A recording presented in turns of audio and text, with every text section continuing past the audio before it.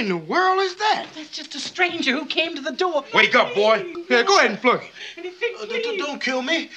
Well, what good would it do you? You'd still have to take care of my body. He's got to go. He knows too much. Hold it. Wait a minute. Can you steal? Oh, good afternoon, Dr. Scott. Emily and I were thinking about getting married. Man, my daughter. What's wrong, sir? Why, Jack, you're just a poor slum boy. You'll always be poor. You'll never amount to anything. But, Daddy, I love Jack.